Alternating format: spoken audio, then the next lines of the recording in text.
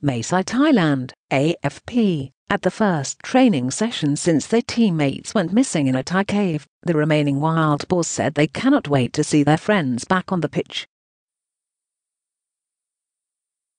The stunning rescue of 12 boys and their coach earlier this week spurred jubilation in Thailand and made the team famous worldwide. Though the group are healthy and in good spirits, they remain in an isolation ward waiting for the medical all-clear after more than 2 weeks stuck deep underground in an environment where they could have been exposed to nasty diseases.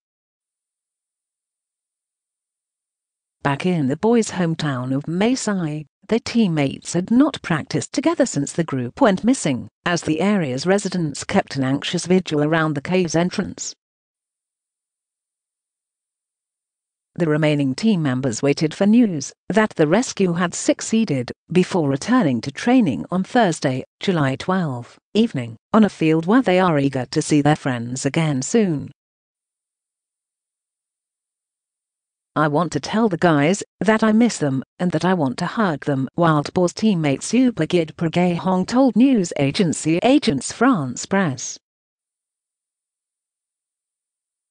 "I wish them a speedy recovery so we can play football together again." Wild Boars head coach Noprat Kantavong said his remaining players were in good spirits after returning to practice knowing their friends were safe.